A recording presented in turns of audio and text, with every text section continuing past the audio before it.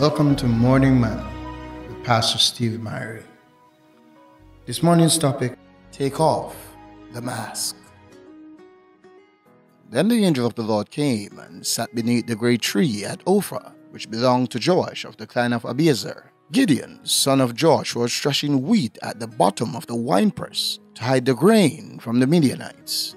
The angel of the Lord appeared to him and said, "Mighty hero, the Lord is with you." Judges 6:11-12. Identity in psychology is defined as the qualities, beliefs, personality, looks and/or expressions that makes a person. To the child of God, there are two questions that we have to ask ourselves. Who am I?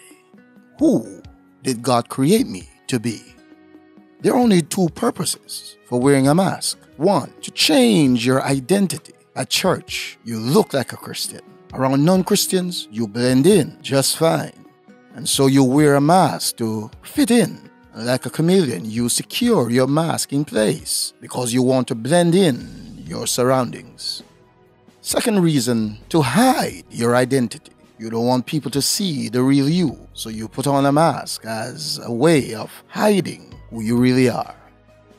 We all wear masks at some point in our lives. And if you should indulge me just for a bit to go into pop culture, then we will observe superheroes, for instance, who wear masks and suits in order to personify their alter ego. So Batman and the Flash, for instance, they wear a mask to hide their identity because they do not want their identity to be revealed. And so they wear this mask and a suit. But then when we look at Superman, for instance, then we see something different. Clark Kent, who goes about working at the Daily Planet as a reporter, but then as soon as he strips himself, the amazing thing about Superman compared to Batman is Clark Kent is really the mask for Superman. When he puts that blue and red on, he's not pretending to be something else. This is who he really is on the inside.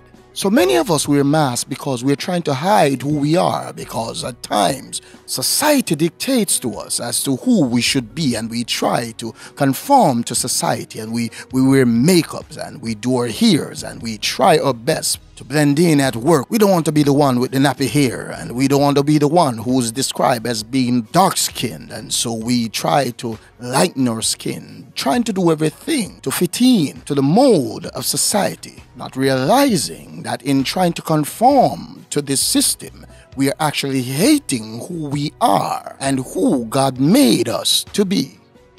Gideon is a perfect example. The scripture made sure to tell you that he was actually a coward because he was hiding from the Midianites. But then something a bit ironic took place, because the angel appeared, and the angel did not look at Gideon and say to him, "Gideon, you're a coward." On the contrary, the angel referred to him as a mighty man of valor, a hero. Now when Gideon looked in the mirror, he did not see a hero because he was wearing a mask. But we have to get to the place where we're not under mental slavery about somebody else's opinion or view of you, but you see yourself through God's eyes. I too have had the experience of trying to fit in, trying to blend in, trying to do what it took for people to like me, to get the approval of others, until I realize I can never be happy until I take the mask off. And when the mask comes off, you've got to love what is in the mirror. If you're short, you've got to love that short individual. If you're fat, you've got to love that fat individual. If you're black, you've got to love that black skin. And if you're light skinned, you've got to love who God made you to be. The quote of the day: see yourself through God's eyes. As you go today, go knowing that you're fearfully and wonderfully made.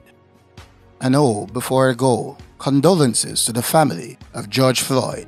Along with every other life, black lives do matter. God bless you today, in Jesus' name.